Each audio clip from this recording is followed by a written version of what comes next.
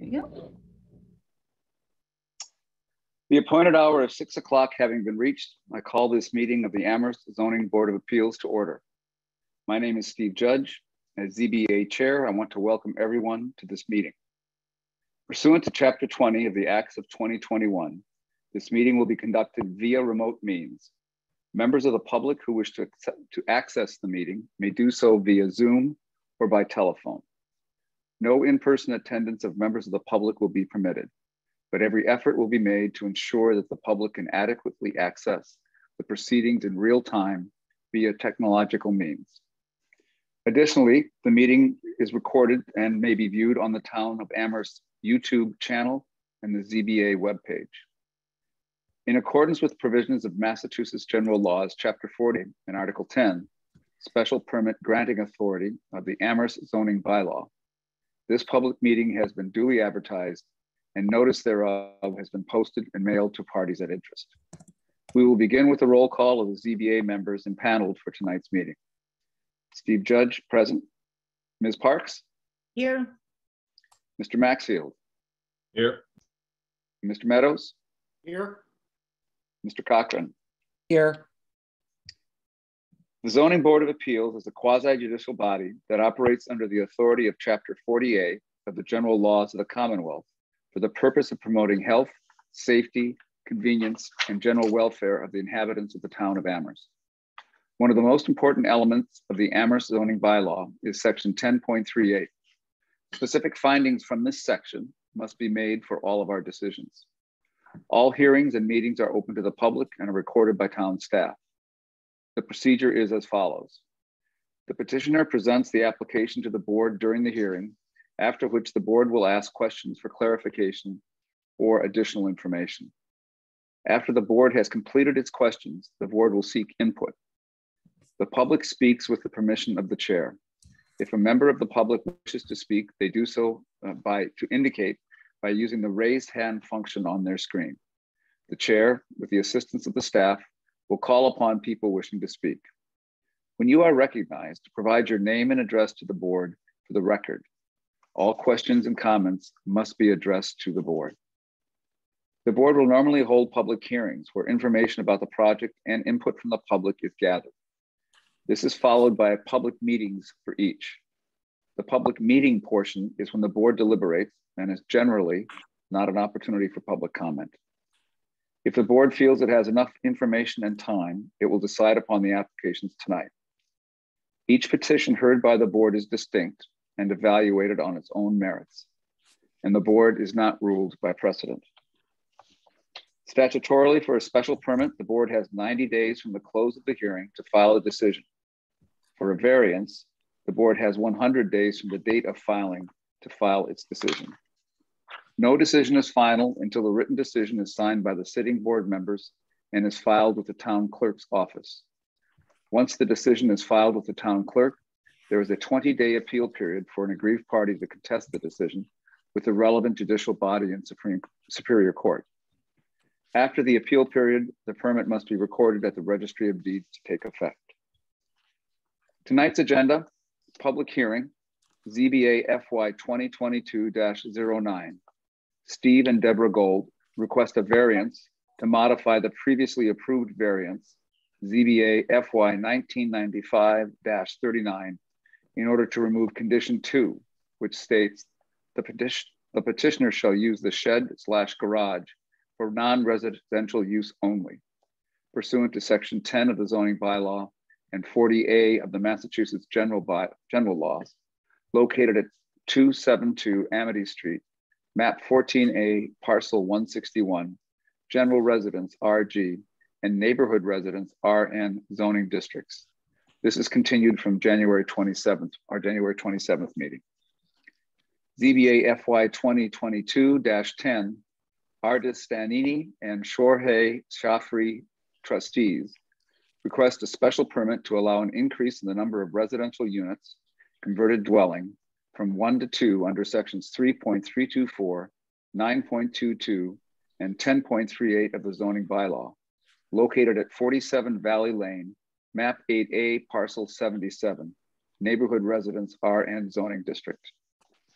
After these, We will have general public comment, and we'll also have a period where we can consider business not anticipated within the last 48 hours, if any. The first order of business is ZBA FY 2022-09.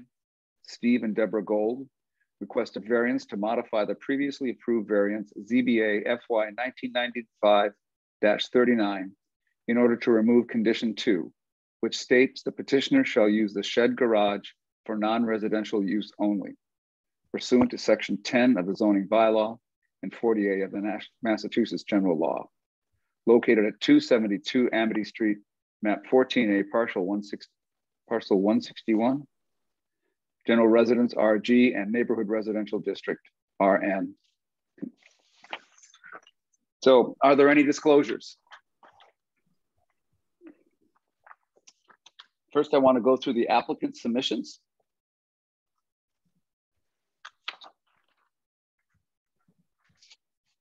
These are listed in the project application report, but we've received a variance application, a management plan, an approved first and second floor plans dated March 30th, 1995, existing condition photographs of the structure taken in 2021, email correspondence dated January 25th, 2022 from the applicants to request a hearing continuance.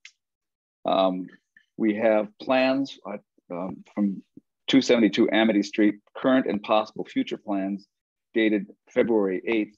Those are first floor, second floor, current, first, second floor, possible future plans, north and south facades, south facade, proposed door, stair material, colors, possible future plans, west view photos, interior photos, and a site plan. Staff submissions include a zoning map of 272 Amity Street, previously approved ZBA FY 1995 variance, comments from the town engineer dated January 5th, 2020, project application report, and dated January 20th, and the amended project application report or updated project application report dated February 14th, 2022. We have plan waiver requests were submitted. Our rules require that a licensed architect or professional engineer do building plans, and they have been, they're asking that we waive this provision. We had a site visit on January 25th. During that site visit, we walked around the existing property, the existing garage. We observed the distance between the structure and the property line, which was the reason for the original variance. We looked at the interior downstairs. We went upstairs to look at the property and the upstairs of the garage. There was a general discussion with the applicants of their immediate plans for the garage, and there was a discussion, and again, a general discussion for the process of obtaining an accessory dwelling unit if they choose to do so in the future. Craig, you were there. Was there anything, Maureen, you were there. Was there anything else from that site visit that would be important to disclose at this time? I think that's pretty much it. Okay.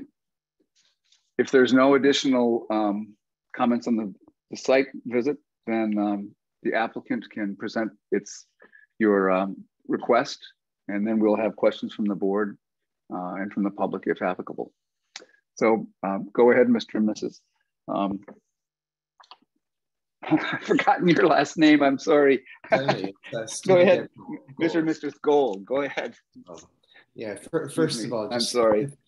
Not at all. So just wanted to thank everyone, Maureen and the board, just for your patience and guidance through this process. We really appreciate it. And so, yeah, I mean, I think, you know, as stated in the application, I don't have that part of it right in front of me. You know, essentially, you know, we wanted the opportunity to remove that that restriction and to be able to use the property for things that are other than non-residential use. We expressed, and this is our sincere plan, intention is that we don't have any plans at this time for any construction or to use it as an ADU. We really just wanted to move forward with this first part of the process. And that's also, I guess, the reason that that we delayed this hearing, because we were working with Maureen and a couple of other members of the town that guided me through or just helped with the process of providing these drawings. So we hope they meet with the board's approval.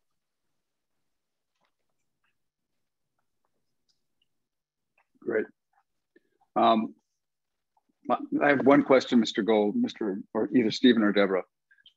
When you purchased the property, was the upstairs used as you are using it now? Was it used for a studio type use, or how? Yeah, so we purchased the property 3.5 years ago.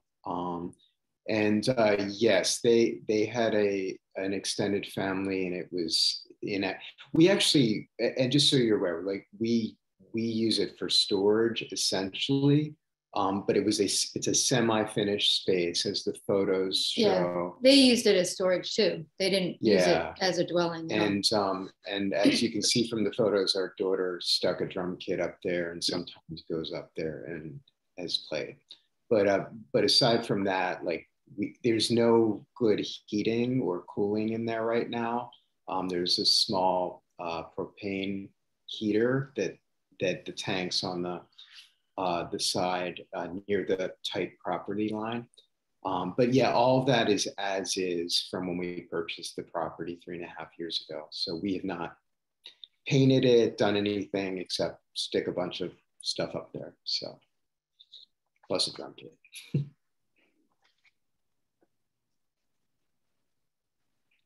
Maureen?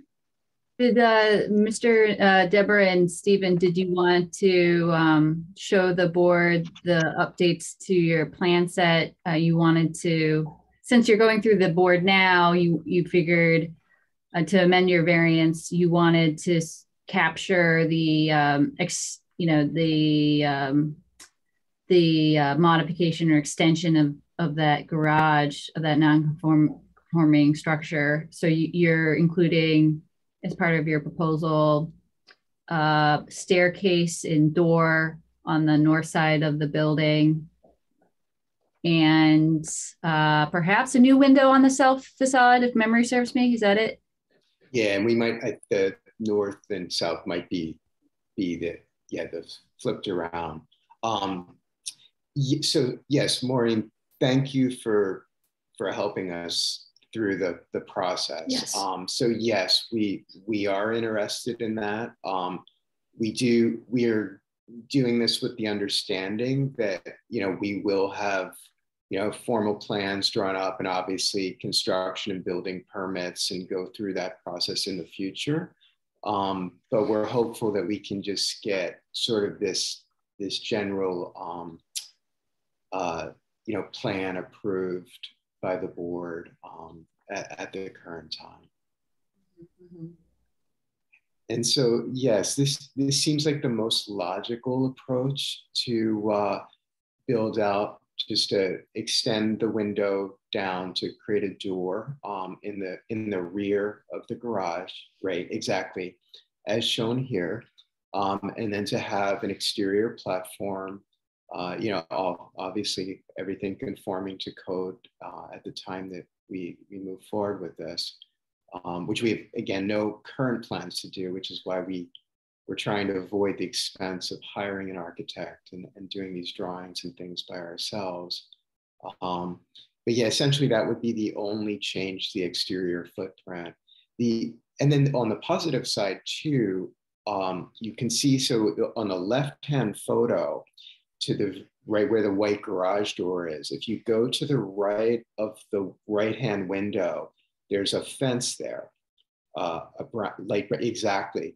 That's where the propane tank is located, and as part of any future plan, and maybe even sooner, we would actually be removing that tank and probably that fence and putting in like a mini split type unit. So in essence, we would actually be, freeing up space on the side of the structure where the property line is tight. And yeah, and then the only other change, so that would subtract from the footprint, or at least from the sort of functional space being used on the property, and clear more room near the property line. And then exactly at the opposite side, the back side of the building, is where we would build the platform and the stairway.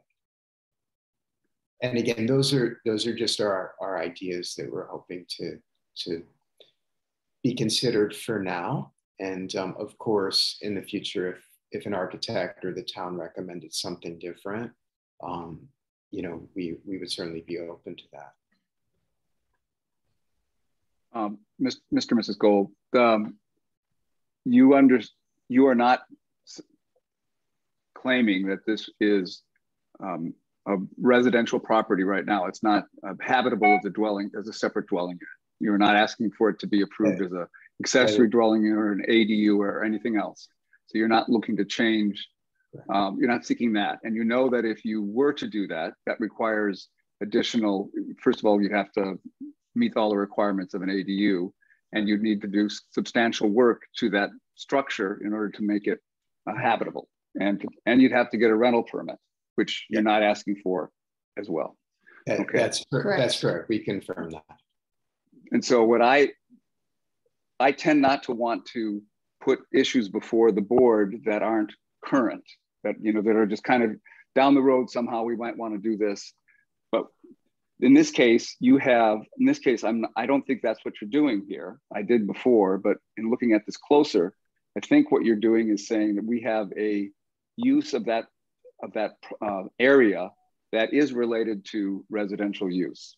It's not a residence, it's not a dwelling unit, but it's connected to the house.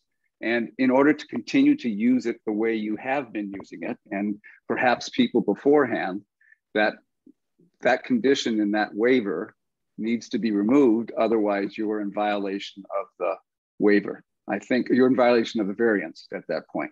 So, and that's how I look at this. And I'm going to ask Rob if that is a correct way to look at this, or if I have missed something in the definition of a residential use and what was meant by that condition in the variance. So, Rob, could you either enlighten me or whatever's appropriate? Tell me what's appropriate in this situation. No, I think you captured it really well. I think that's exactly the situation as we understand it, and see this as a good improvement to the property, and we'll work with the owners to get the right permits and the certificate of occupancies in place to catch up with what had happened there under a prior ownership, and hopefully even see some improvements. So it'll give us the opportunity to look for smoke detectors and carbon monoxide detectors and make sure the building is fitted properly for that use that you just described that isn't quite a full dwelling unit yet. Sure. And I think that, we're pleased to go through that process. I believe that, well, I don't know what the codes are precisely, but it seemed, I'm not sure how the former owners got the upstairs to the point where it is. I mean, it was clearly built out. It was 2 owners ago. Okay, but it was sort of sold to us as part of the residential space, and they had used it, I guess as a recreation area. I think they had a ping pong table or something up there for their grandkids, things like that. So yeah, anything that we can do. Again, we're not interested in ATU at this time. We just want to sort of bring it into conformity and be able to sit there and, maybe use it as sort of a little separate off, place where we can sit and just do some work for an hour or something. Again, it's not a comfortable space right now, and there's no plans to do any major updates, but it'd be great if we could bring it into conformity. Mr. Meadows? I just wanted to go farther on that same theme. I just wanted to understand that an office is a non-residential use. A play area or whatever is a non-residential use. But those non-residential uses need to have smoke detectors, egress, etc., that are required. Is that, and that is the purpose of this request? Mr. Mora, I see your hand up. So, I see this as residential use. So it's really an extension of the single family dwelling. It's additional space, bonus room, playroom, whatever, you want to call it. So it is really residential space. And the question is it habitable space? And we do define that in our various codes and in our bylaw so that it can be used for that residential purpose. That doesn't make it its own standalone dwelling unit. Its own dwelling unit by definition that needs to have a bathroom, a full kitchen, a private bedroom or sleeping quarters. It doesn't have all of that. So it's still a residential space, no different than a basement being finished or a bonus room, in the house being finished. It needs to meet minimum standards for being used in that way. So as such, can it simply be the building commissioner can come in and the fire department can come in and say, these are the things that you need without us making a judgment? In other words, do we really need to make a judgment on this? Or can you just do it as, as the departments that need to make these requirements now that you know that those requirements need to be put in place? I don't understand why we need to make a judgment on this. It seems to me that they are in, if the space has a residential use, even though it's tenuous to the building, and it is residential, as opposed to commercial or some other. If it has residential use, then they are in violation of the variance, because that structure from that 1995 variance said that they had to have only non-residential use in the variance as a condition of the variant. So they would have to not use it even as they've been, and other owners have previously been using that space, not as a dwelling unit, but as a extension of their own house. So I don't think the building commissioner can on his own change the conditions of that variance. The variance is what makes what they have, what other people have done prior to them, incompatible with the specifics of the variance. So I think that's the answer to your question. Okay, and as such, do abutters need to be contacted for this? They have been. They were. And yep. So there are no comments. Correct. Yeah. No, yes. Oh, sorry. Just like every other public hearing, there's a legal ad that's placed in the Daily Hampshire Gazette twice leading up to tonight's to the public hearing. And then abutters within 300 feet of this property are notified of this public hearing by regular mail. And I haven't received any comments from neighbors or from anyone in general about this application. Yeah, and just to share. And I failed, Mr. Meadows, I did fail to note that in the introduction to this beginning, that there is no comments, public comments. Okay. Thank you. There might be yet, but there hasn't been any submitted. Yeah, we can add just a little bit of color to that. So we've spoken with our neighbors about it, and there's no issues at all. I mean, the property on the side where the property line is a little close to the property line, that's a 3-unit residence that they have there. And so that hasn't been an issue. And one other neighbor called us after receiving the notice just to ask us what our intentions were. So we explained exactly as we've explained to you. Are there any other questions from board members?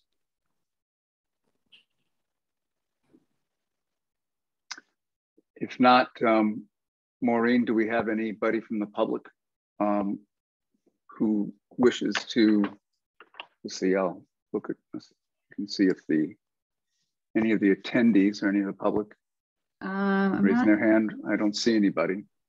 No, I don't see anyone. All right. Unless there's questions from other board members for the applicants or comments, I would entertain a motion to open the public meeting on this matter while keeping the public hearing open in case we need to gather additional information. Do I have such a motion? So moved. And that looks like there were two, so I have a first and a second. Any discussion on the motion? If not, this requires a roll call vote. The chair votes aye. Ms. Parks? Aye. Mr. Maxfield? Aye. Mr. Meadows? Aye. Mr. Cochran? Aye. Motion carries. It's unanimous. We are on public meeting now to discuss the application to amend the variance on this property.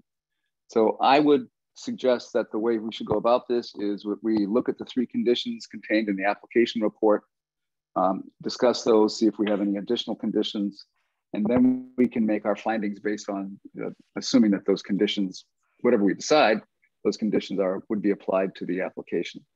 But before we begin, I want to, on this, I do want to comment on what Mr. Meadows said, and I want to share his feelings that I really don't want to be, I don't, as a rule, like to be making, taking up everybody's time and considering applications that aren't really going to be acted on or aren't necessary for us to act on.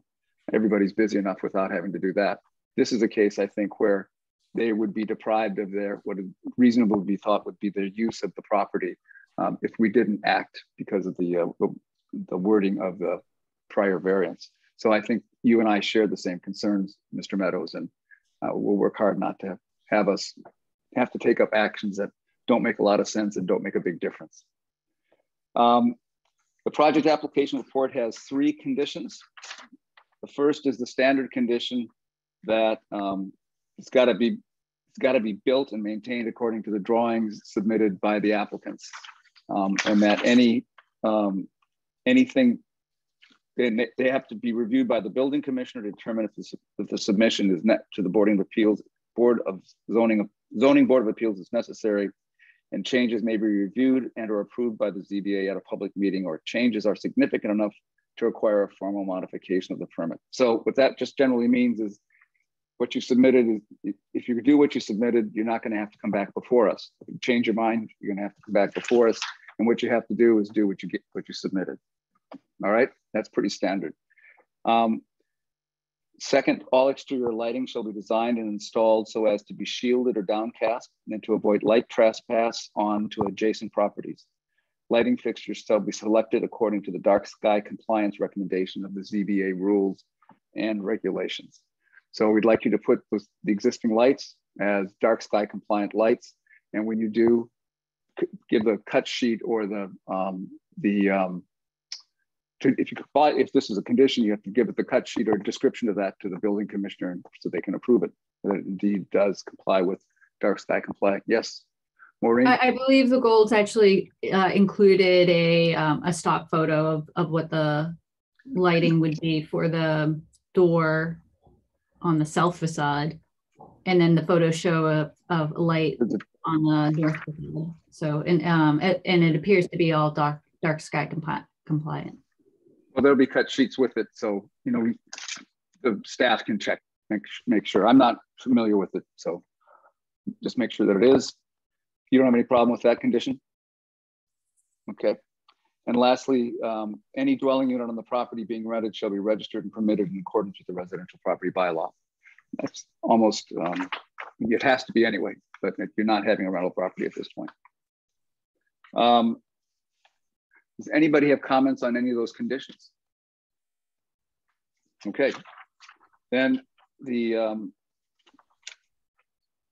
I'd like to, what we need to do is consider whether to remove the second condition on the previous variance and remove that from the variance. We don't need to make any additional findings that I'm looking at.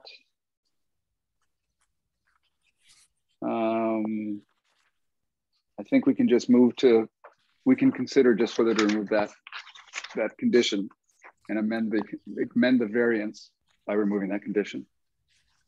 Is there any discussion regarding that from members of the board or from staff? If not, I would entertain a motion that we remove the condition 2 on the variance issued in 1995 with the 3 conditions listed in the project application report. Is there, I would entertain that motion. Is there such a motion? Mr. Maxfield, is there a second? Yeah, so moved. Oh. No, so moved, yeah. Yep. Is there a second? Second. Any discussion on the motion? If not, this requires a roll call, 4 votes. I vote aye. Mr. Maxfield? Aye. Ms. Parks? Aye. Mr. Cochran? Aye. Mr. Meadows? Aye.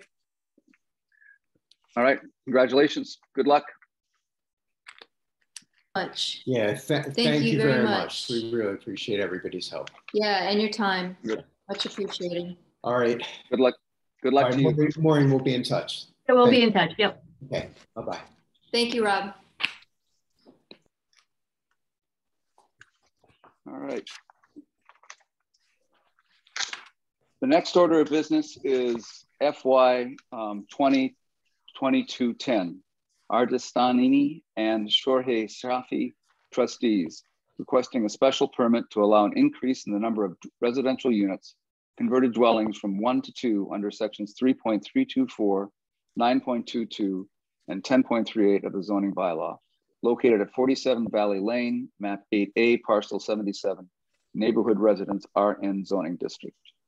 Are there any disclosures?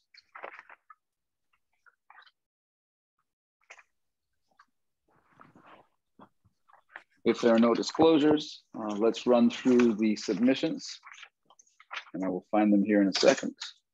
Here we go. The applicant submissions are special permit application, a management plan, additional information required for apartments, a complaint response plan, property map, parking map for 4 spaces, building plans prepared by DWS of New England, home design. There are 4 of those. There's existing lighting photographs, a lease agreement, email correspondence from the Hadley Planning Board dated October 21st, 2021. There are also waiver requests for a site plan. I request the site plan not to be prepared by a registered engineer, surveyor, or landscape architect, section 3.113 of ZBA rules, a sign plan, and a waiver requested for a landscape plan.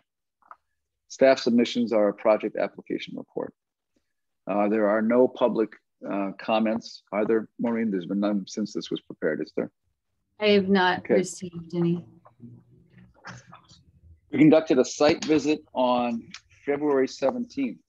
We walked the property, identified the area of the lot, which is in Hadley. There's a small part of this lot in Hadley. And we looked at the parking area, the one close to the house, and the area where cars were parked while we were there. We toured the interior, both the first and the second floors. We observed how at present there's no definition between the two, what will be 2 units. It's just one, it's an open space now. You can go from the upstairs, which will be the upstairs unit, to the downstairs unit without going through doors. We observed how we looked at where the construction would take place of firewalls in the entryway. We looked at, and also that there's firewalls will be for the ceilings to create 2 separate dwelling units.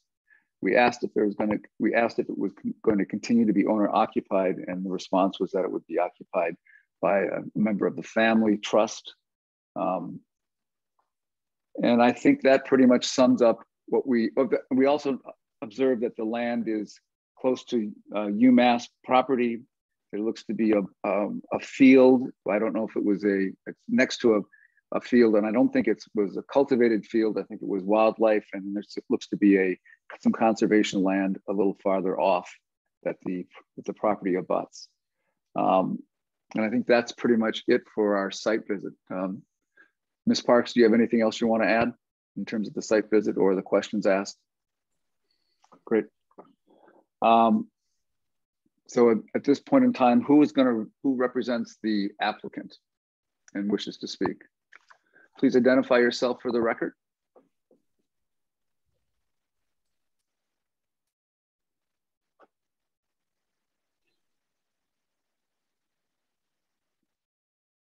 We can see you, Mr. Rice. Sorry there about you are. that.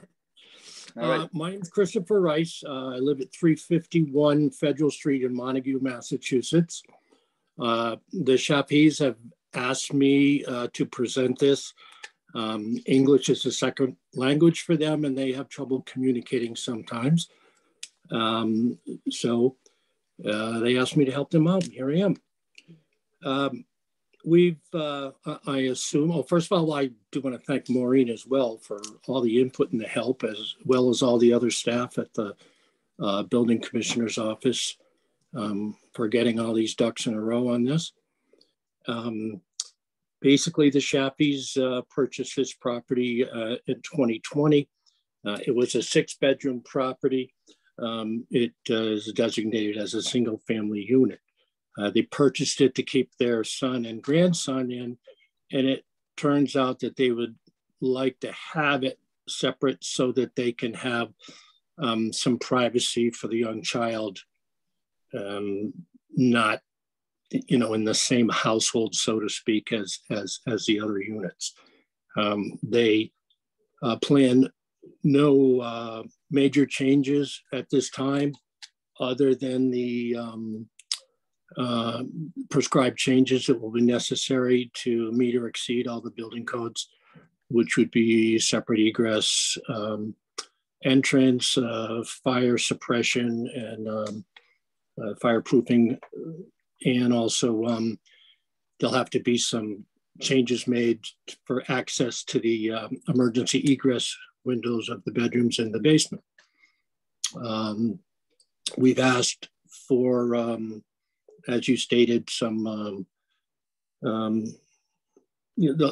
not having a professional architect, landscape architect to do the exterior, because there's really no changes. The pictures of the property, it's actually a very attractive property. Nice lawn and trees. The lighting all appears to be compliant. At the time of the work, we'll get the needed cut sheets on all the lights and find out if they are indeed dark skies compliant. Find out what they are, and if they, the Chappies agree that, you know, if they aren't, they'd be glad to put in the proper lighting.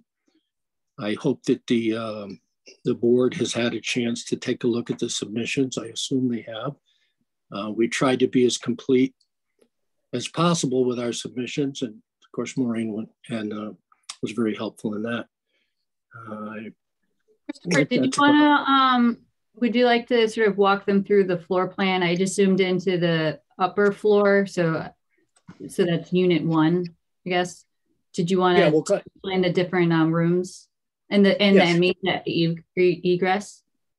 Yeah, it's just basically a raised ranch type of building, and the front door goes up into a split set of stairs.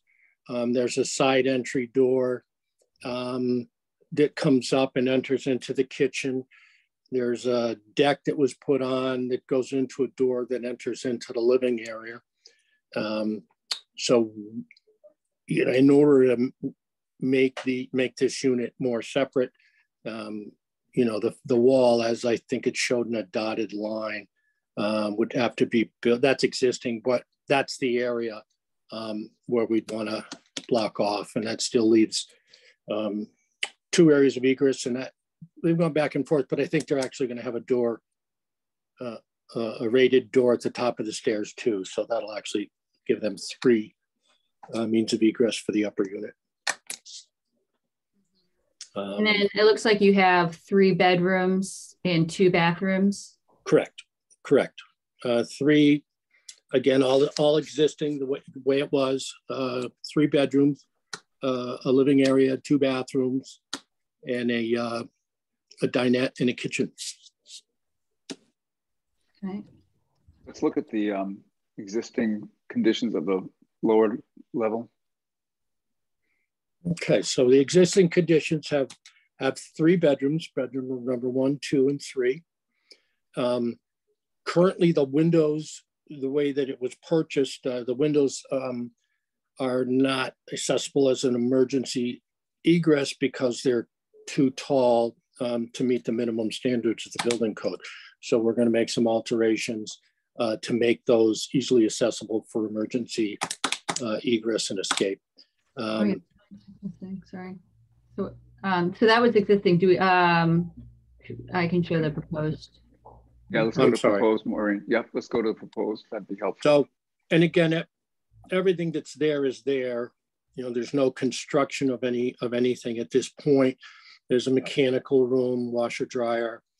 There's a bathroom, bedroom 1, bedroom 2, bedroom 3, and a family room.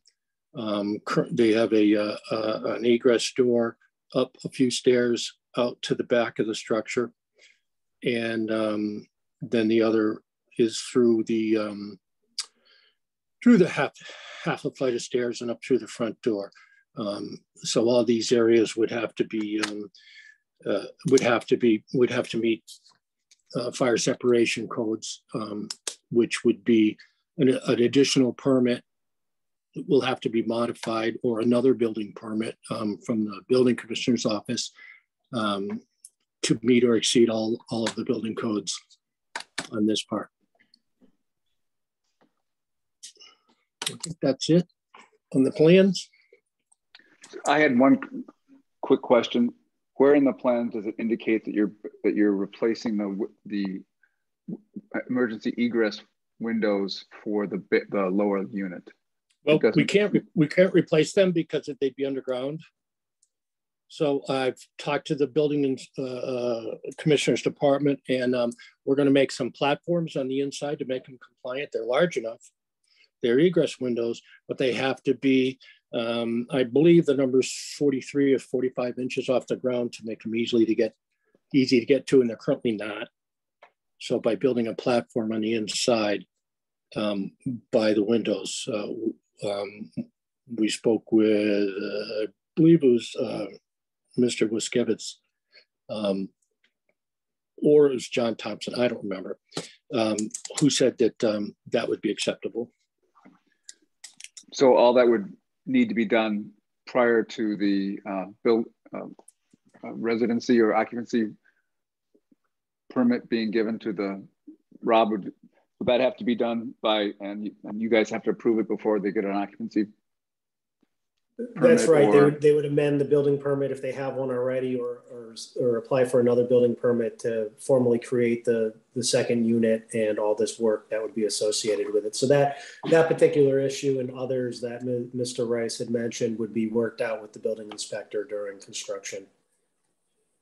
And would that be done without a need for a condition from us, or do we need to condition that so that it happens? Is that part of the building code, or do we have to condition it? These are all building code items, so you don't necessarily have to condition specific building code. Not that one. Okay, good. Mr. Rice, go ahead. So I think that explains, you know, there's a small kitchenette downstairs and a bath. Oh boy, what are we doing here? We show our parking. There was the original, well, actually all of these parking spaces have been here, excuse me, well, since the first time I looked at it, which was only about 4 months ago. So I'm assuming they've been like this for the last couple of years. You know, there was really no change of parking. They have plenty of parking there. Are those on, Mr. I'm sorry to interrupt you, but are those 5, 6, 7, and 8 on improved surfaces? I know 1 through 4 next to the house are either it's gravel or it's, I forget if it's gravel. Maureen, you may have pictures. It's either gravel or tar. What about? Yeah, I think it's TRG, it's gravel and TRG. Okay. Which is, I just didn't recall. Yeah, which will allow the water to penetrate through it. We don't like to really, although it's not a major issue over there, but you know, it's water permeable. Okay.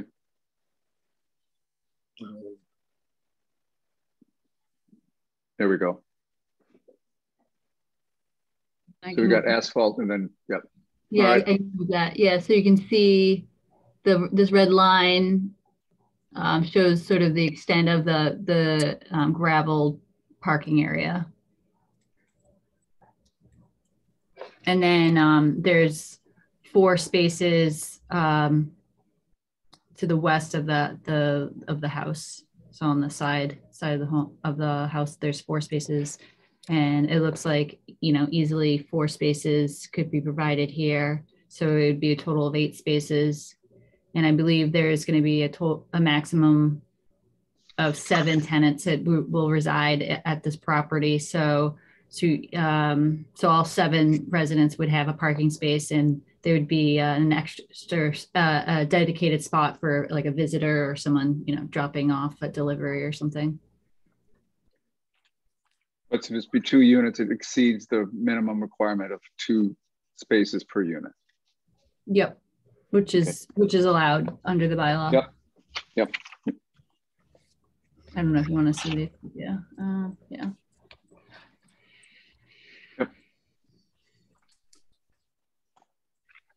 Do you want to, Mr. Rice, do you want to address the one issue that is here, which is that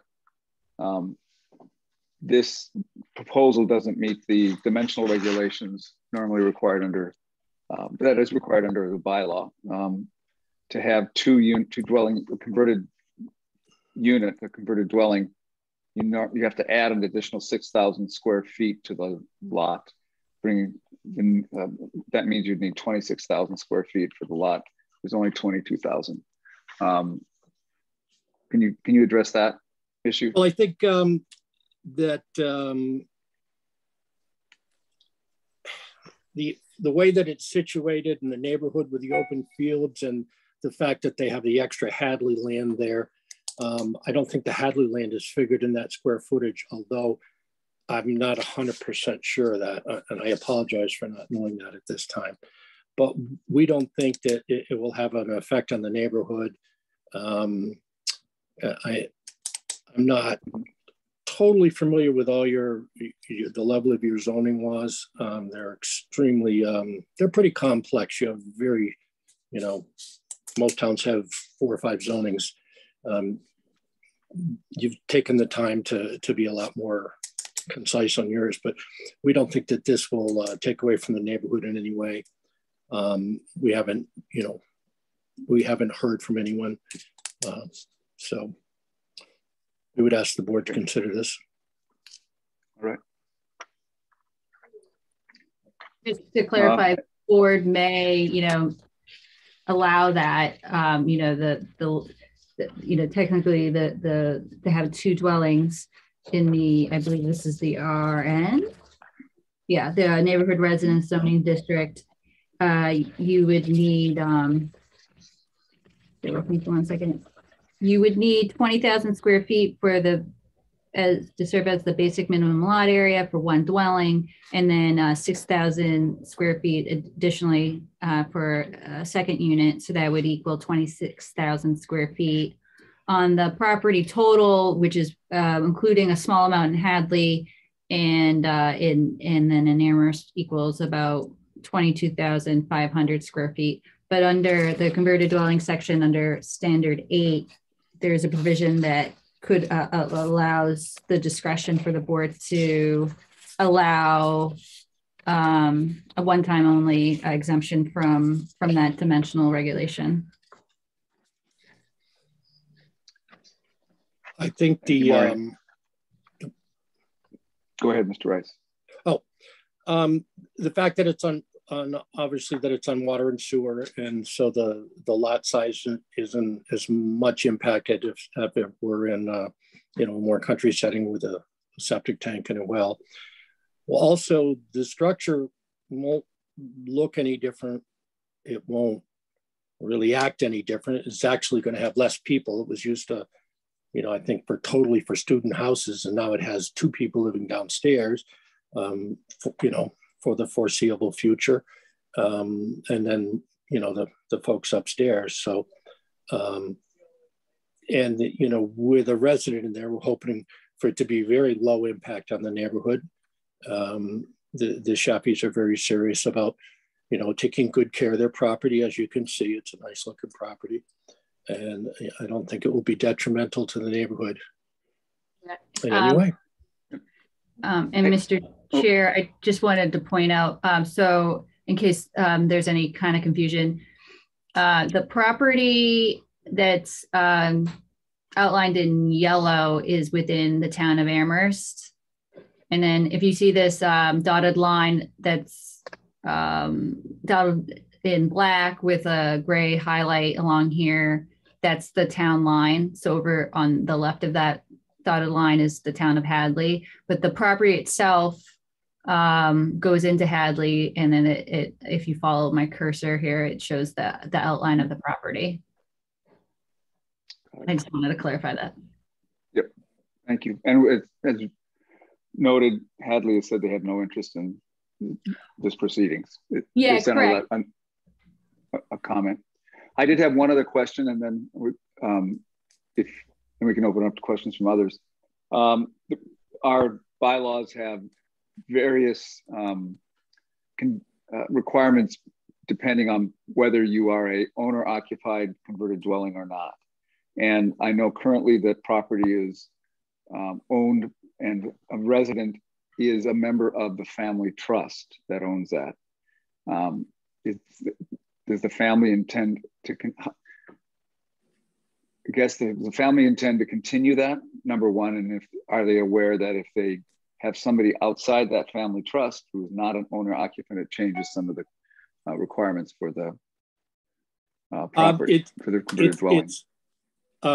It's my assumption that they do plan on continuing this the way that it is. And if Shore was not aware of the changes that could happen if they move out, I'm assuming since she's listening to us, she's aware of that now. Okay.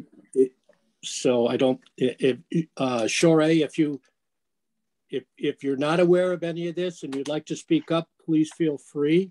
We're not in the same room. I'm in Arizona in the mountains and she's in Amherst. So Shore, do you have anything to say on this? If so, you need to unmute yourself. Shore. No, my son and my grandson are going to live there. Okay. Thank you. Mr. Mora, this is a new situation for me. A family, we have a trust that owns this. It's a family trust. Is that considered, how do you become an owner? What's considered an owner occupant of a property that's owned by a family trust? Is it anybody who's a beneficiary of the trust, or is it a member of the family? How do we determine that? Or is this new, is this kind of what, you know it when you see it? Yeah, it really is something that we have to look at case by case, and we would typically ask for the trust documents, probably have a couple of questions for their attorney, and make the determination. In many cases, it's found that they're not actually owner occupied. So, you know, that's why I would suggest that if the board were to grant this permit, that they, you know, use the language that's in condition 6 of the bylaw that says that it shall either be owner occupied or there be a resident manager, and then we can, you know, we can sort that out during the permitting, the rental permitting stage, and understand that better. And we have people in our office that are used to looking for those documents and working through that question. And we haven't looked at this particular trust to know one way or the other yet. Okay. All right.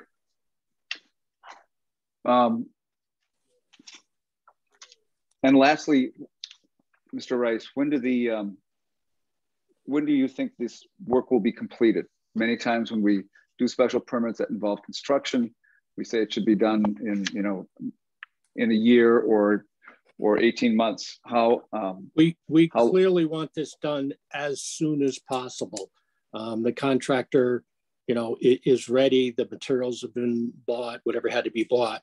So I would think, although the shortage of materials on some things has been really an issue, but I think that we'd be comfortable with 6 months or a year, whatever the board's comfortable with, we're fine. All right. We clearly plan on getting this done. Well, let's look to 6 months as a condition for completion. Makes sense. And if you have, and then again, if you have trouble with building materials, you can come to the building commissioner and take care of that. If need be, you can come to us again, but I doubt that needs to be done. All right, so let's have that added to the condition, Maureen. You would like the work to start or to finish within 6 months? Like, let's have it start within 6 months and be completed in a year. That gives them time to, if there is some shortage, they have every incentive to do this sooner rather than later. So I'm not worried that they're going to delay on it, I don't think, but once they get the materials. Are there any other questions from board members? I've asked many. I want to make sure I give everybody an opportunity to ask questions.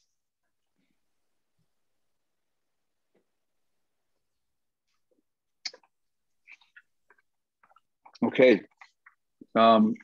Is there any public comment?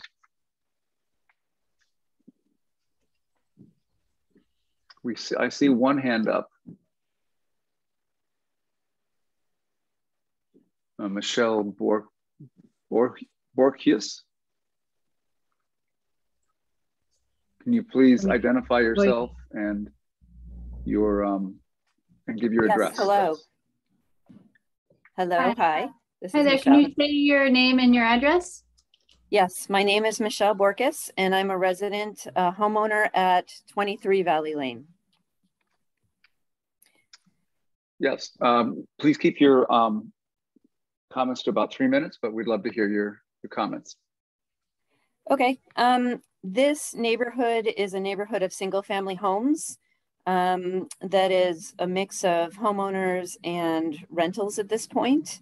We recognize our proximity to UMass campus makes it a place where people want to live. Our street is a dead-end street. So to get to this house, all of the traffic has to pass people going in and out.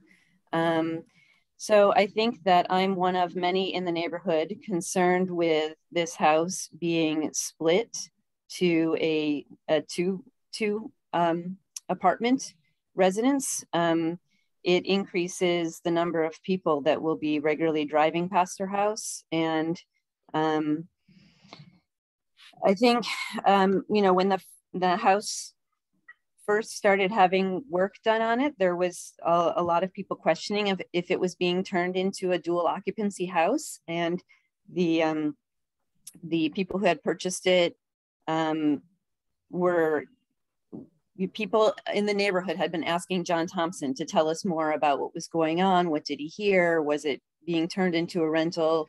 And he wasn't getting a lot of information or able to communicate very much information-wise, but ultimately found out that it was turning into an owner-occupied rental.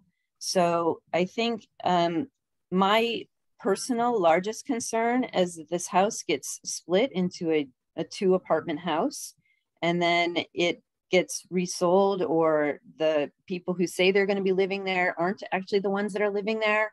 And it's a, hopefully only 4-person per unit residence, which would make 8 people living in this house. So I think I'm happy to, I've never come to a board hearing. I don't know how this process works. We were encouraged by John Thompson and other people in our neighborhood to speak out and to share that we have concerns about this. This house has been used as a student rental over the years. It's had a really bad history. The current owners, we haven't had any issues in the last year. I would love to say that they're doing a great job, but that doesn't mean that that's what's going to continue moving forward. And I also recognize they own the house and they get to use it.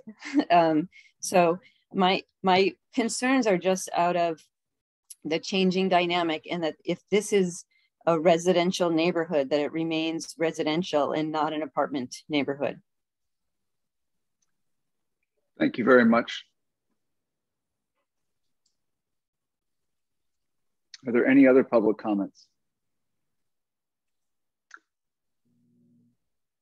Mr. Rice, do you wish to respond to the public comment? Please direct your comments to the board, obviously not to the to Ms. Bork.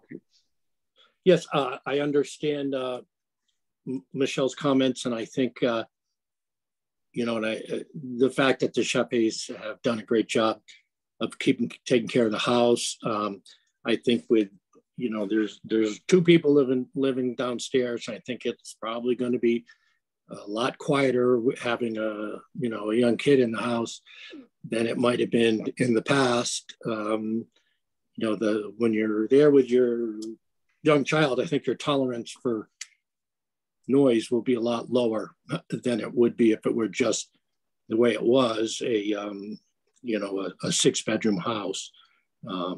So, and of course, you know, we definitely would be, you know, that's part of the complaint process, I believe, and the manager, you know, the on-site manager, which looks like we'd probably be heading that way, you know, to respond and be responsive to these issues and to be a good neighbor.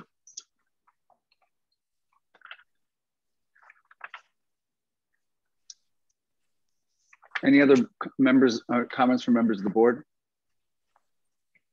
I guess the one comment I would make is and Mr. Rice, you can correct me if I'm wrong. If I look at the lease agreement, the lease agreement limits the number of people who shall be there at any time. The lease says that there should be no gatherings or events held at the premise. There are no more than 4 people present in the house in addition to the named tenants.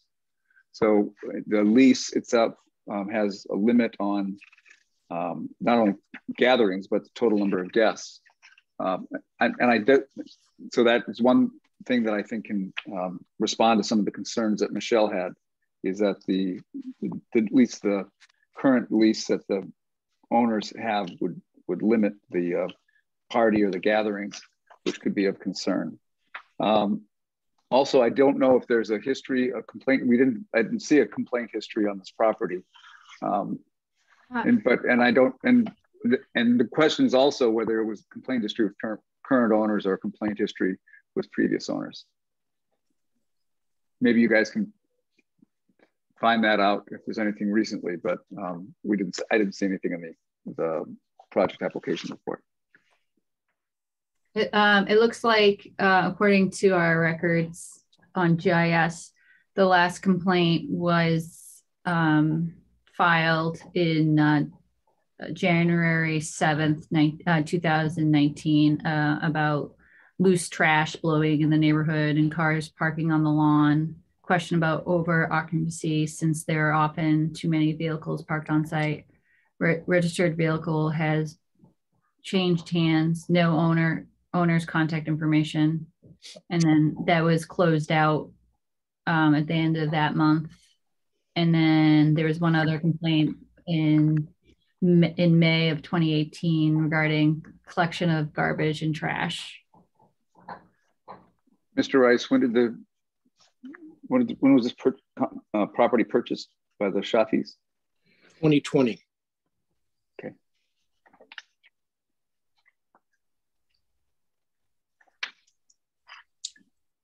All right. Any further questions, comments, or if not, I would entertain a motion that we move to a public meeting on this matter, and that we keep the public hearing open in case we need to get additional information from the applicant or from staff. Is there such a motion? So moved. Is there a second? Is there any discussion? If not, this requires a roll call vote. Chair votes aye. Ms. Parks, Aye. Mr. Maxfield, Aye. Mr. Meadows, Aye. Mr. Cochran. Aye.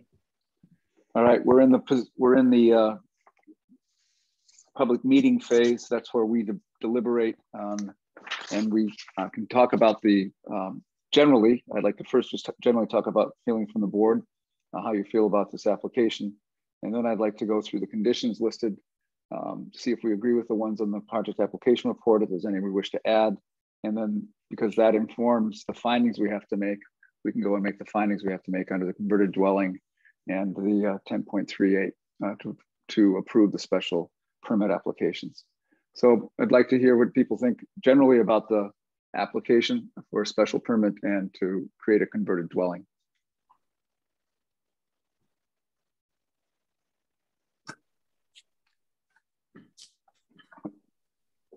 All right. If there's not strong feelings on that, let's go through conditions on the property, on the special permit. If you'll turn to the project application report, page 11 of 13, the conditions listed in the draft or the project application report includes, number one, the standard project shall be built, maintained according to the approved plans. Special permit application, they are listed. The second condition is the converted dwelling shall be used as labeled in the following approved floor plans. Those are the ones that are submitted that we've viewed. They're in our packet. All exterior lighting shall be designed and installed so as to be shielded or downcast and to avoid light trespass. This is one that if you have any comments about any of these conditions, please raise your hand and let me know. But this is one that I feel strongly about, not only for light trespass onto existing properties, but we have a lot of wildlife and you have, I think, some conservation land nearby. And so there's wildlife around. I think it's important that we have light downcast and dark sky compliant light. It says no more than 4, the fourth one is no more than 4 unrelated individuals shall occupy the converted dwelling. And I think the converted dwelling is the basement. The upstairs is the existing portion right now. There's the son, or there's one adult and a child living in the basement. That's correct. And this says that it should be no more than 4 unrelated adults, would be a total. So that could be a total of 8 in the building. Maureen. Could Chris or the homeowner clarify how many tenants will be residing in the lower level and in the lower unit and the upper unit? Because in the additional information under the management plan, I'm noticing that it says, if you turn to, now I have to find it, hold on one second. Yep. If you turn to page 3 of 13, sort of towards the end of the page, it says additional information required for apartments.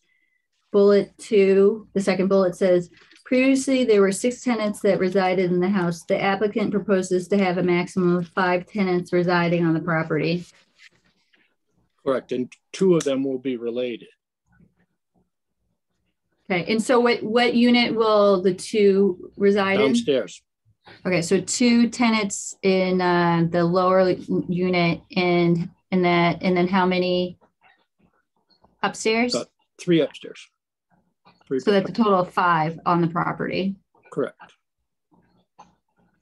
Does the board want to modify condition 4 to reflect that, or? Mr. Rice, you're locking that in for the property. Let me communicate with the owner for 1 second. But typically you have 4 units, you have 4 individuals, unrelated individuals per unit, maximum of 8.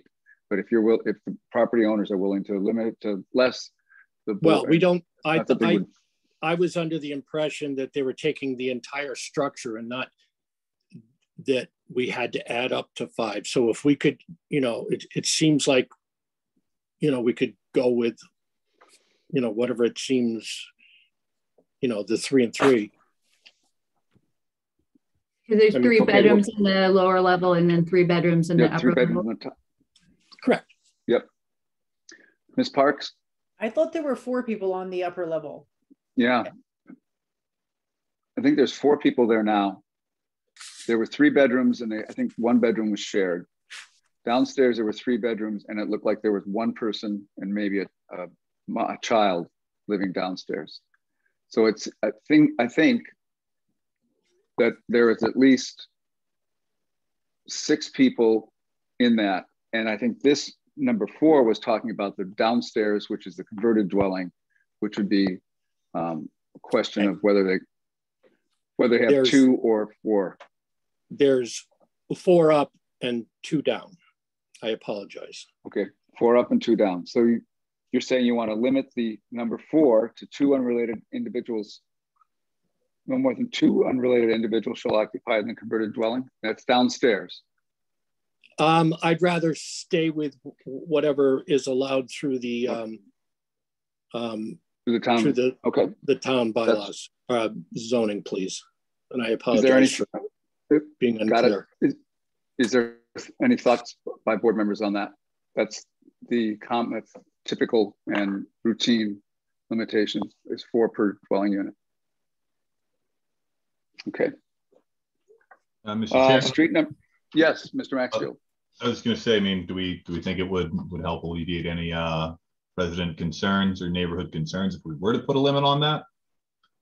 Because I know looking at that parking, I imagine if you were to have 8 people in that house some point down the line, I can see that parking situation in that neighborhood getting bad pretty quickly, assuming everyone had a car.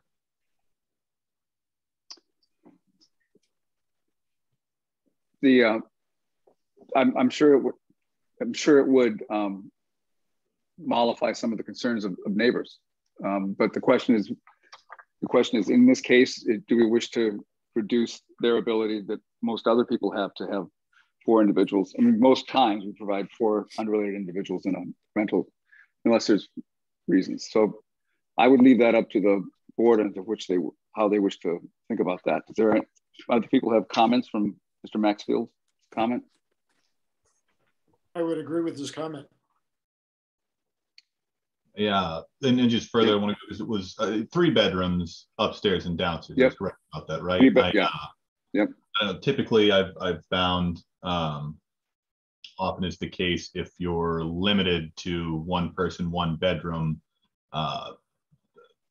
If you're not limited to that, you'll often see a quick look on Facebook or something like that. Any housing group posted people renting out a living room or something like that, or doubling up on a bedroom. This typically just increases rent prices without actually providing actually better housing, where if you put that limit on it, there's still only so much someone will pay for a room. So it typically keeps prices down, as opposed to if you just let more people in, it ends up just being more higher rent at the same price per person, typically is what I've found. So I support, limiting it to 1 person, 1 bedroom in this case.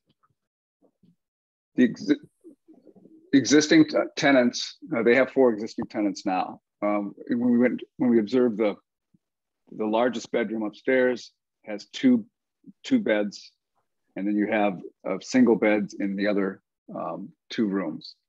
So we currently have 4 people that they're renting out currently upstairs and 2 downstairs. So I don't know if I want to take that away from the owners. It's an existing condition, but I do understand the idea of having just 2 downstairs, and that seems to make sense. Ms. Parks. I was just going to add, there's also a bathroom in the larger bedroom with 2 people. So there's 2 bathrooms on the upper floor. Yep. So I also think that it would be better to allow 4 in that dwelling. We've been to a lot of places where I think your concern is really good, Mr. Maxfield, where you just see really tiny rooms and they're doubling up and it looks awful. These are large bedrooms, and it looked like it could hold 4 people comfortably without being a horrible situation or an unhealthy situation. Downstairs, there were a little bit smaller rooms. And if the board wishes to reduce that number to 2, which is the current usage, we could do that through the conditions.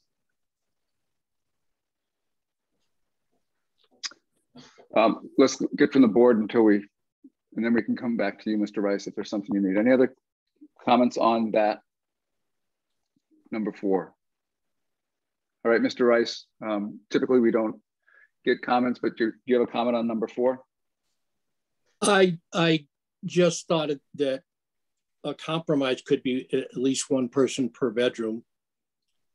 You know, so in case the gentleman got married, he could be there with his child. There's 3 bedrooms, so at least 3 downstairs, and then the 4. So you'd be putting a limit on the number, you know, the number, but not, at least it's pretty traditional, have at least one person for each bedroom downstairs, you know. Well, Rob and Mr. Morrow, if you have related adults, the zoning law bylaw doesn't preclude a married couple from being in, and their child from being in that downstairs, because they're related. Normally people are normally restricted for unrelated adults, and that's what that condition talks about, no more than 4 unrelated adults. So I'm not sure that even if we say no more than 2 unrelated adults shall occupy the converted dwelling, which is downstairs, that would preclude a married couple from being there with their child. Is that right? Yeah, yes, that's correct. So we define family a few different ways, and what you're talking about is the number of unrelated individuals, not, you know, family, which can be made up a number of different ways as well. But in the example Mr. Rice mentioned, that, you know, that 3rd person that came into the family would not be counted to any limit. You know, none of them would be. They're a family as one. They're a family and not limited on the number of people. So then this limitation of condition number 4, if we limited it to 2 people as was suggested, that would only apply to unrelated adults, and it wouldn't apply to the current ownership as they are using it presently. But if they're no longer an owner occupant, they're not living there, then they'd be limited to be 2 unrelated adults downstairs. Is that the wishes of the board? If that's the case, we'll move ahead. Okay, Maureen, let's have that be the condition, then, that it's 2 unrelated adults down. Mr. Mora, when you raise your hand, I get worried. Yeah, well, I just want to mention that, you know, it's creating a situation that we don't like to have happen. So we have a dwelling unit that has a lot of space, 3 bedrooms, and a condition that would only allow 2 occupants.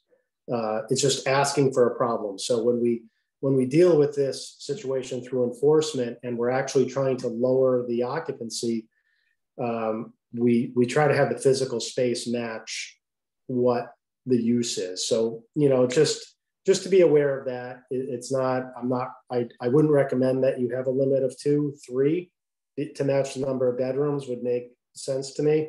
And I think would be, you know, a good way to manage this size house. But totally up to you. I just wanted to make you aware of it, that it is something that we struggle with when there's larger spaces, multiple bedrooms, and having to tell them that they can't use them because these individuals aren't on leases, and it's really easy to have somebody come live there and fill that space that looks perfectly usable other than what this condition says.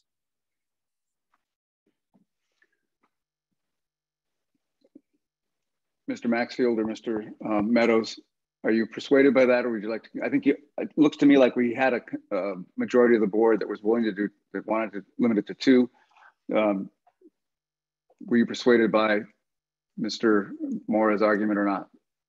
If you are, then we can go to 3. If not, it looks like we have a majority of 2. I mean, I'll start with, yeah, I think what Ms. Moore says makes sense. I'm certainly much more in favor of bringing down the number to match residents to 2 bedrooms rather than lowering it. Yeah, than having it less residents than there are available bedrooms. So if we wanted to get to 6, I'd rather do it by limiting the upstairs than limiting the downstairs. But if we don't think either way works, I'm fine keeping it 4 and 3 as well. Mr. Meadows, I know you had some thoughts on this as well. Well, my concern similarly was in response to the abutters and the traffic. Mm-hmm. And on that basis, you know, limiting it to one person per bedroom, upstairs and downstairs, seems reasonable.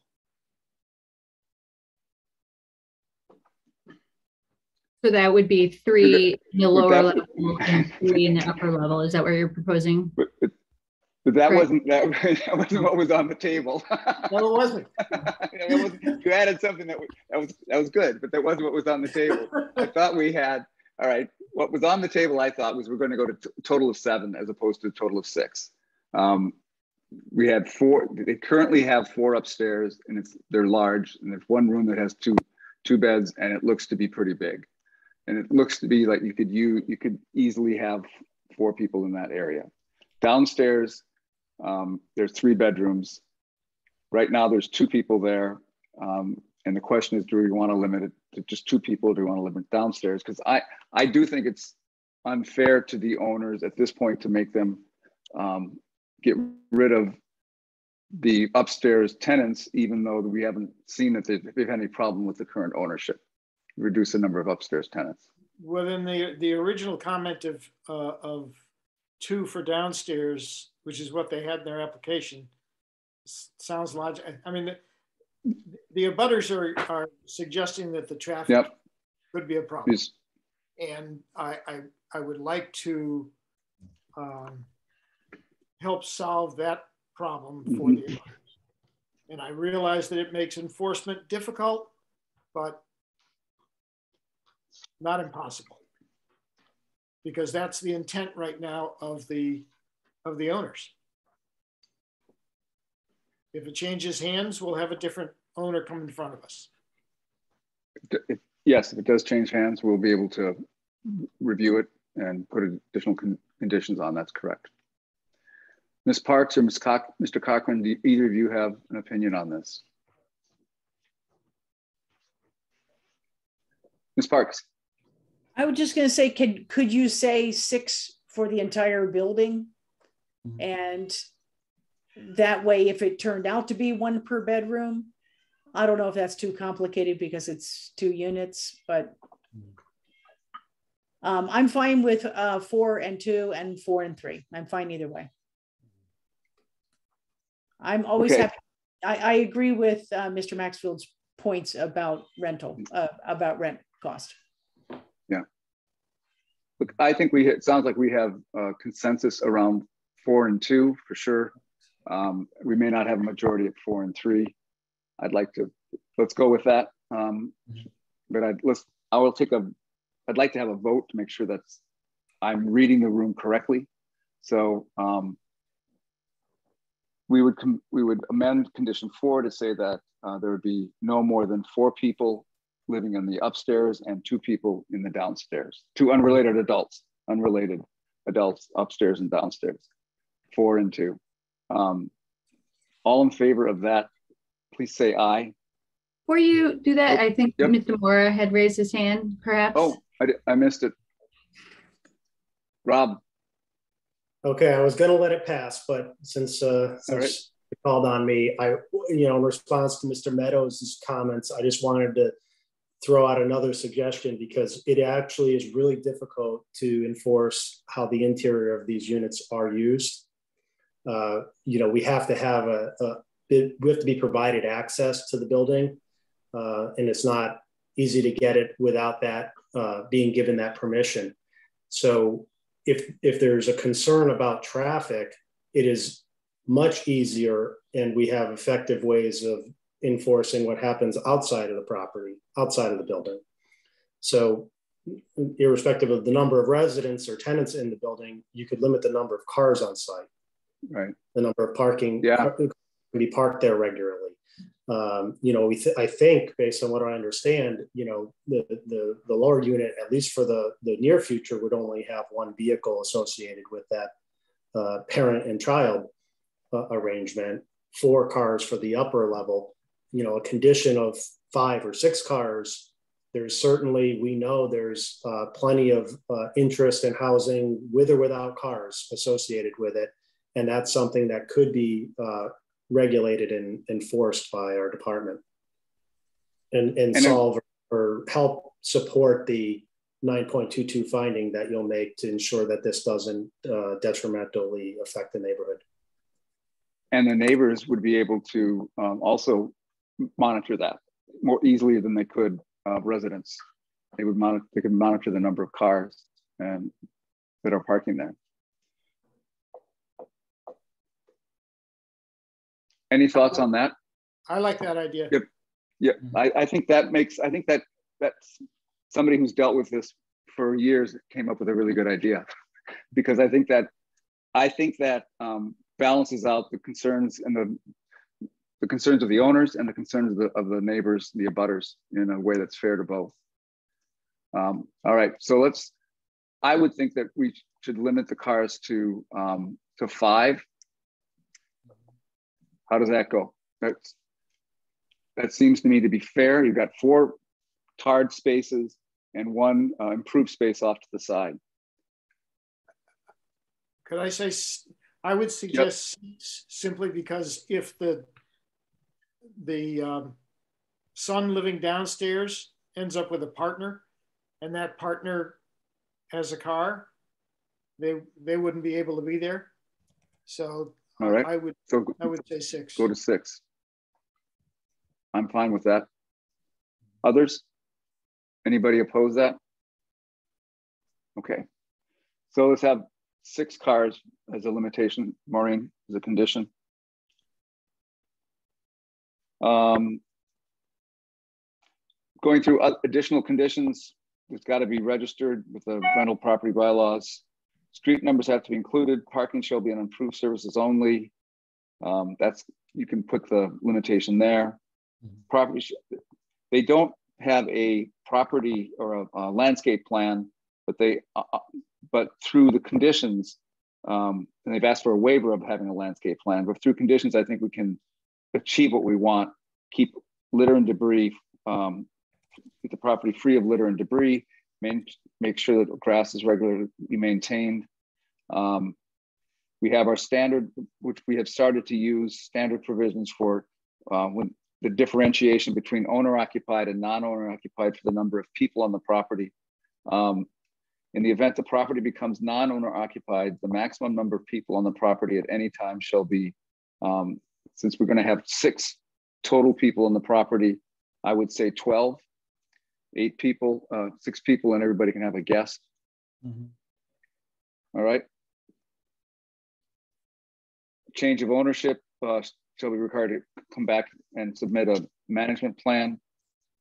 Upon being non-owner occupied, they'd have to submit a management plan, additional information for residential leases. Got to go through number of individuals. We could go back and look at the number of individuals and the number of overnight guests, as well as a parking management plan, but that's in the case that it becomes a non-owner occupied property on change of ownership. Are there any other conditions that people wish to consider? Or are there any conditions that are listed that they do not wish to impose on the property? Okay. Then we have to make some findings because this is a converted dwelling. There's a whole series of findings we have to make, and we have to go through those. And I would ask you to go through those, making these findings, considering that we have these conditions that we put on the application. The first is it a converted dwelling? And as a project application report outlines, it is. It fits the definition of a converted one-family detached dwelling built in 2000. The proposed converted dwelling will occupy the lower floor of the existing house. Therefore, it meets the definition of a converted dwelling. There are section 3.3241, which is the converted dwelling section, has 8 specific standards that have to be met for a converted dwelling. And when you go through those, we find that the existing residence occurs in a property located at 47 Valley Lane.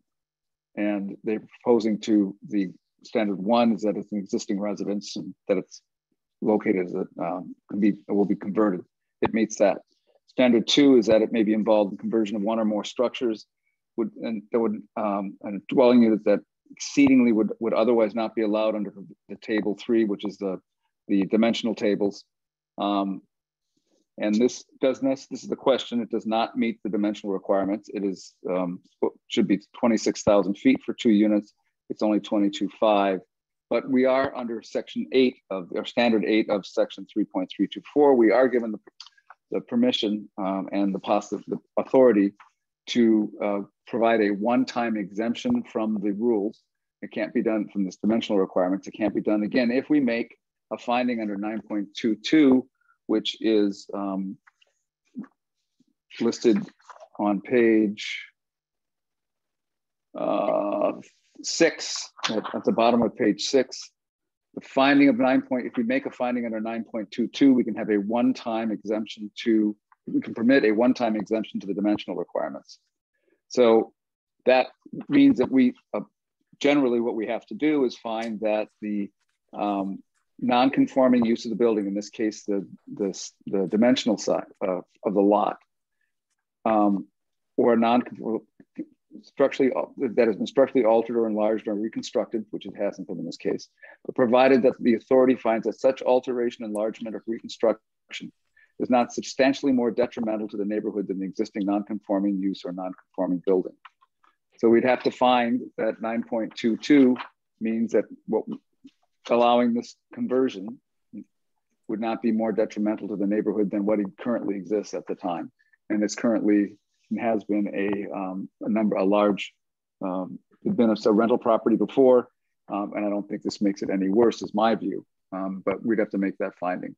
Is there any discussion about that from members of the board? Tammy, yes, Ms. Parks. A quick question. Did we count the Hadley property in the square footage? That was part of the 22,000 square feet. Maureen? I did. I looked up the recorded plan for this property. And so there is 19,191 square feet in Amherst, and there's 3,302 square feet that crosses into Hadley. So that's a total of 22,493 square feet. And what is that open field that's next to the house? Who owns that? That is a conservation property. I believe it's an agricultural field. All right. But it's not listed on any of the maps, right? It's in Hadley. We don't have it on our map. Yeah. But the town of Hadley and the abutters were notified of this public hearing. So the question really comes down to whether we want to provide a one-time exception to the dimensional requirements. When I look at this, I do see it's it's wide open space. And while normally I wouldn't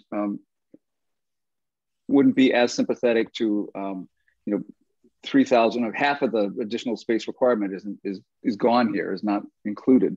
There's 3,000, there's over 3,000 square feet short.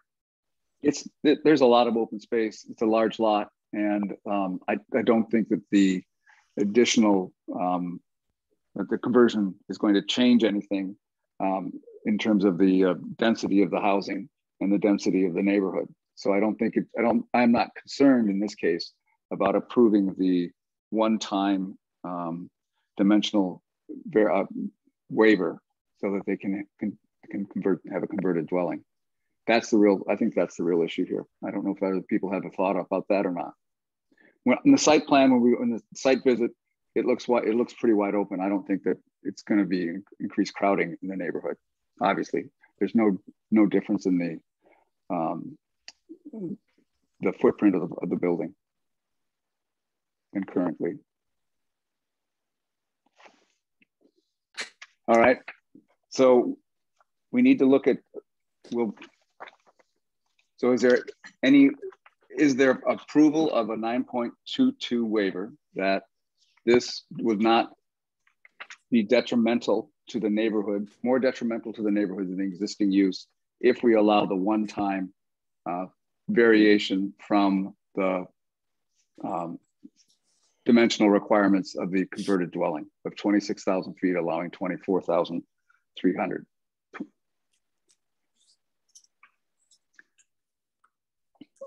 If there's no, I would entertain a motion. I'd like to get a vote on this. I'd entertain a motion for a vote to approve a 9.22 waiver. Do we have such a motion? So moved. And a second. I hear Mr. Maxwell for a second. Is there any discussion about that? I think it's important that we make that decision. All right, let's have a roll call vote. The chair votes aye to approve the 9.22 waiver. Ms. Parks? Aye. Mr. Maxfield?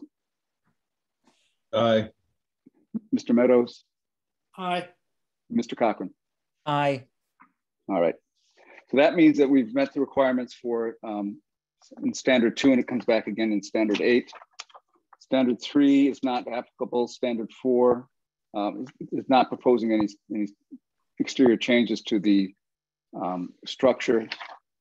I guess other than the windows, perhaps, and the door. Yeah.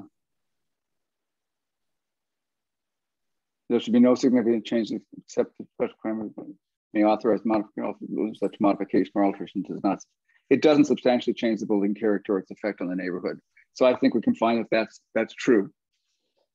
Standard 5 is not applicable to the project. Removal. Standard 6 deals with where converted dwellings can be located. In this case, one of the requirements is be located near a road or near the educational district, and it's across the street from the educational district. And one of the units shall remain owner occupied, a requirement of which shall be made a condition of any special permit issued in such the instance. The University of Massachusetts is across the street. The educational zoning district is there, and if the application is submitted, a family member of the trust will reside in the dwelling unit. So I think we can find that we meet standard 6. Standard 7, it's already connected to public sewer. Standard 8, the applicant is requesting the board to modify the dimensional requirements. And we made the 9.22 finding, and I'm assuming that vote is that there's nobody that objects to the dimensional findings that we made through the 9.22 findings. Standard 9 is not applicable. Standard 10, they have submitted a management plan.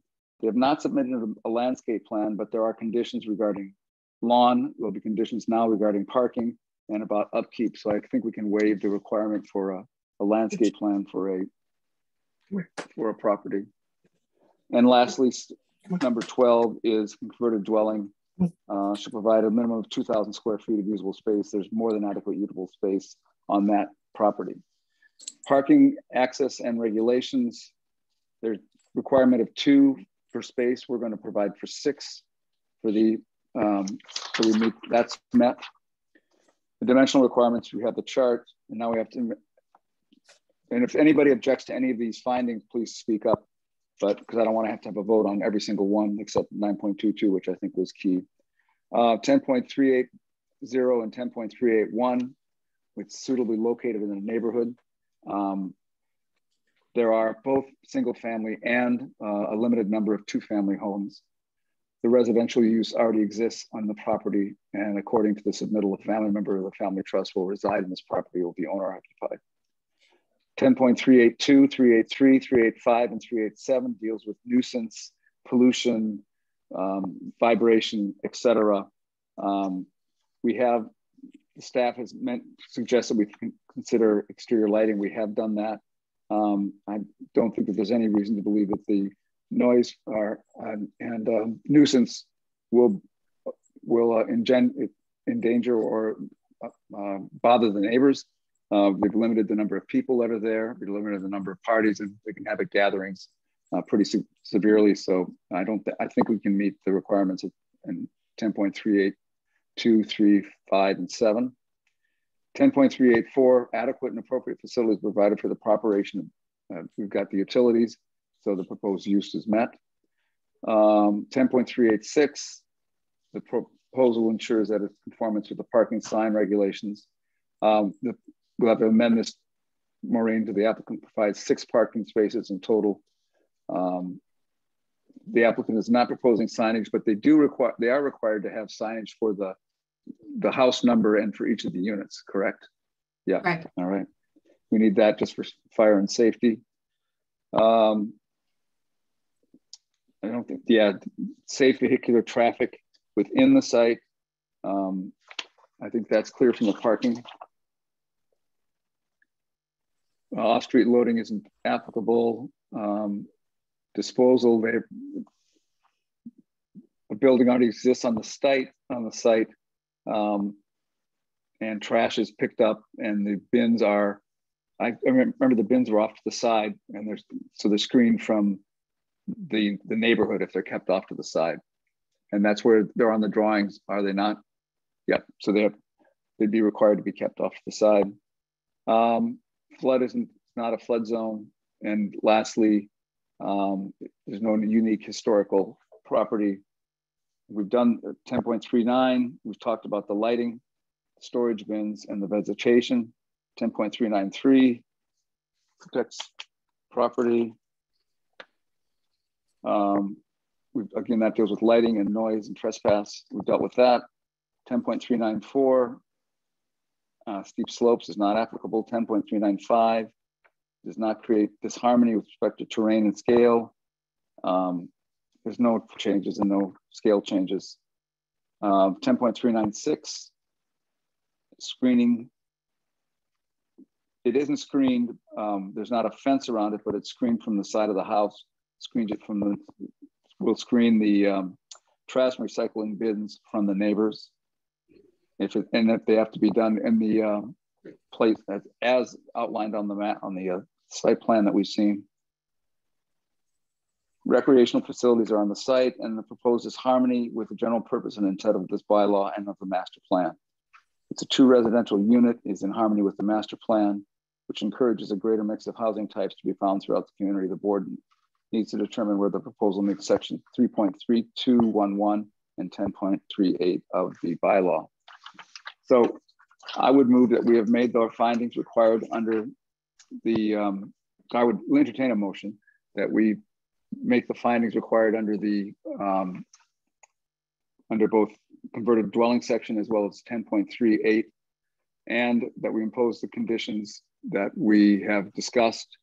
And with that finding and that condition, we approve the special permit application for this property. Do I have such a motion? So moved. Do I have a second? Second. Do we have any discussion about that motion?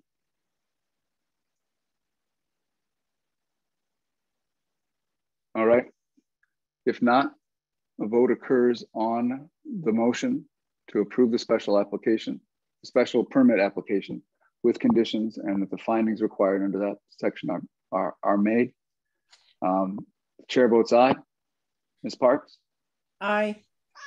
Mr. Maxfield? Aye. Mr. Meadows? Aye. Mr. Cochran? Aye. Ms. Cat? That's Yankee. All right, we got 6 votes. All right, the motion passes. That's agenda business. Next order of business is the general comments from the public. Thank you, Mr. Rice. And you'll be working with the town, and the owners will be working with the town to make sure they get the lights are provided, and that the parking is meets the requirements that are laid out for the parking required under section 7. Okay. All right.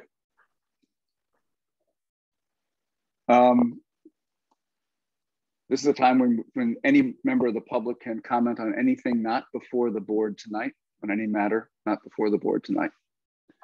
Doesn't look like we have anybody, Maureen, do we, that wants to talk on the public? So they should indicate by raising your hand.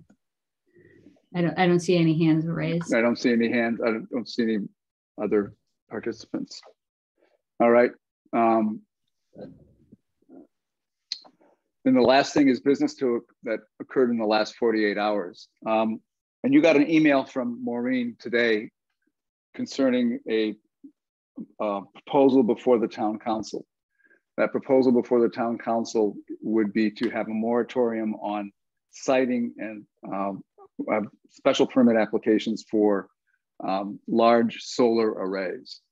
And that, right, currently, those come to the ZBA. In fact, we've dealt with 4 of them in the past. They were complicated in that we didn't have very much in the way of guidance on how to deal with a large solar array, what considerations we should give. There's a lot of technical issues there, and it's just a lot of, quite frankly, subject that we don't have. I was asked subsequent to the introduction of that resolution, I was asked by the chair of the planning board, that board also would have a role in siting large solar arrays if they use a subdivision designation, asked my opinion on whether there ought to be a moratorium or whether we ought to go ahead. My opinion, I wrote to the chair of the planning board chair and said that I thought we'd be better served if there was some kind of a bylaw that we could use as a measure against which to judge these projects. And I've submitted, and Maureen sent you a copy of that letter. The planning board does not feel that way. The planning board voted 5-2 to not recommend a moratorium. Subsequently, one of the town councilors wrote me and asked me if I thought it made sense to have, if a consultant would solve all of our problems. And I think I wrote back, and the letter that you have, I wrote back and I said, I don't think it solved all of our problems either. I think we're better off with a bylaw. So that was my response to being asked as chairman of the ZBA what my opinion is the best way to go about this.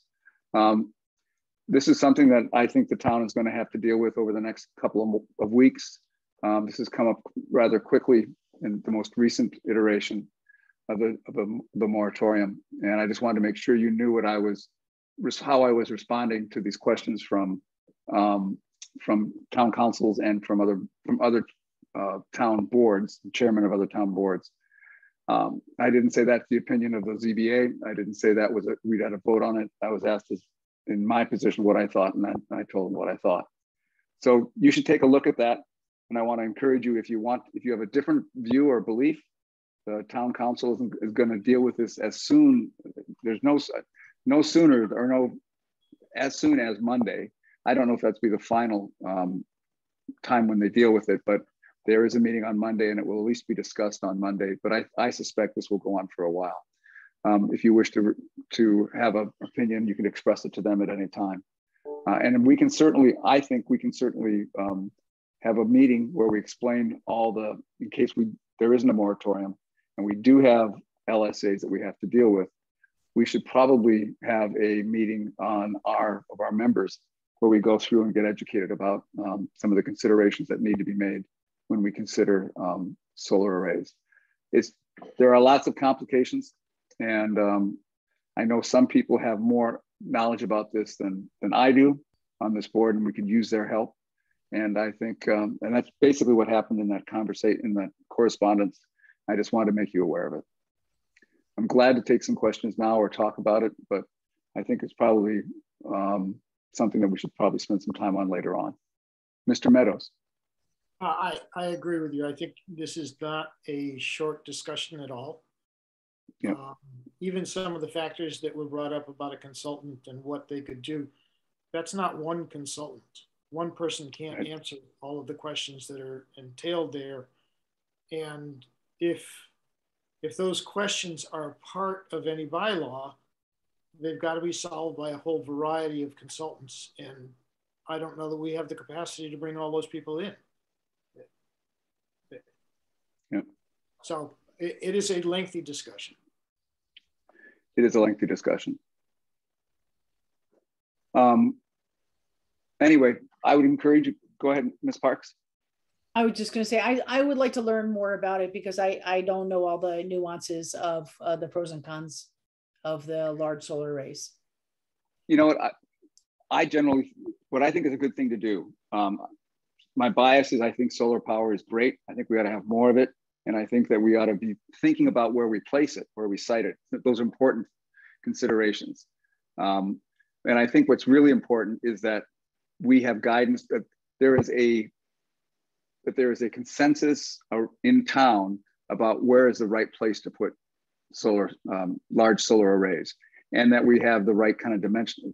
That there's town gives guidance to us, because we're not, I think Mr. Meadows has more knowledge about this than I do, but we're not solar experts.